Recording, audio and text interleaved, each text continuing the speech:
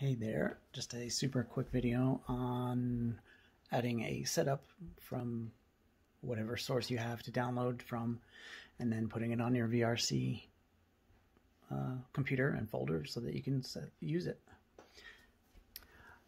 Let's go to our setups, Montpellier, click on download. And it's giving me the choice to download it somewhere, so I'm going to put it right where it needs to go. Virtual RC, setup, my name, and then there's the file name, and then I just hit save, and it's gonna put it there. I can show it in folder, and there it is.